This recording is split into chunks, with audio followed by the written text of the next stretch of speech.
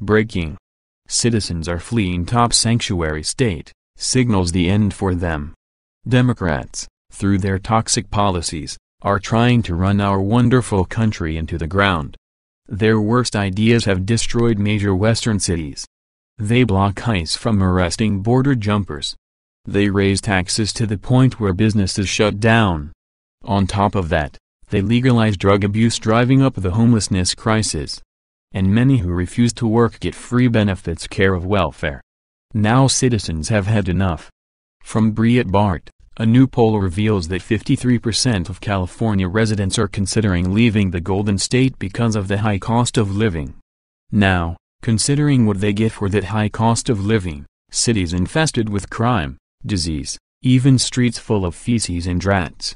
From end of the American dream, people from all over the world are drawn to Los Angeles because of what they have seen on television, but it is truly a filthy, filthy place. The number of homeless has been rising about 20% a year, public drug use is seemingly everywhere, and there are mountains of trash all over the place. San Francisco, Los Angeles, even Denver are wastelands.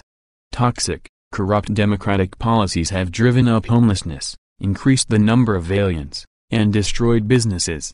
For that, the hard-working citizens of these regions have to pay insane taxes, rent, and cost of living expenses. Do you really want to live in a place like that? Of course not. It's why states like Texas and Florida continue to boom, thanks to conservative leaders, and why California, Oregon, and Colorado fall into the crapper.